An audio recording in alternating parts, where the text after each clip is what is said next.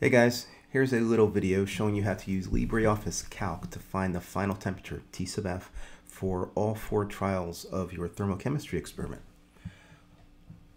First, you're going to have time in the left column, temperature in the right, because in all spreadsheets, the left column is going to be the x-axis, y will be the second by default.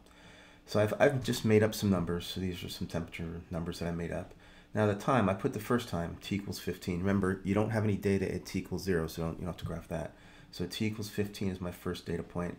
Then what I'm going to do, instead of just typing all the numbers in, I'm going to click on the next box down. I'm going to click enter equals, then A2. A2 is the address of the 15, and then plus 15, hit enter. Now that's 30. Then I left click on that box on the 30, hit Control C. Then left click on the next box down, A4, holding the shift key, click on the last box, A33, click, press Control V, and there we go. All right, so now I've got our data.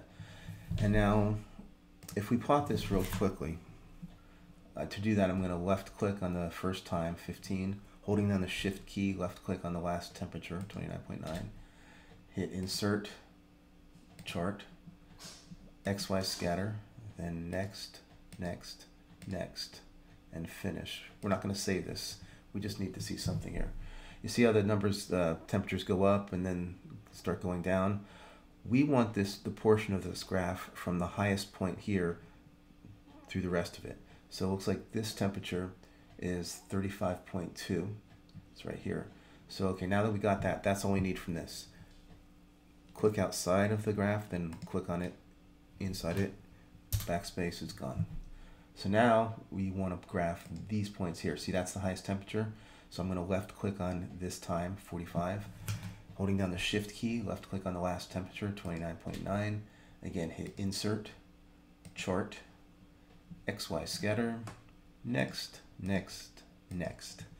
We don't need to pretty this up because you're not going to turn the graph in with your lab report. All you need is the equation of the line. So I'm going to click Finish. And then I'm going to right click on one of the data points, click Insert Trend Line, make sure linear is selected, it should be by default. Click on Show Equation, click OK. And there you have it. This is what you need. That's your equation of your best fit straight line for the points after the highest temperature. And this is what you're going to include in your lab report, this equation right here. And the piece of information that you're going to get from that is your final temperature, which is the same as the y-intercept, because that's where this line crosses the y-axis, right? Which is t equals 0. So that'd be your highest temperature, your final temperature. So for me, we're going to go 1 past the decimal, because that's what your temperatures were, 1 past the decimal. So I would report my final temperature for this trial as 35.2 degrees Celsius. So again, do not include the graph in your lab report. Do include the equation though.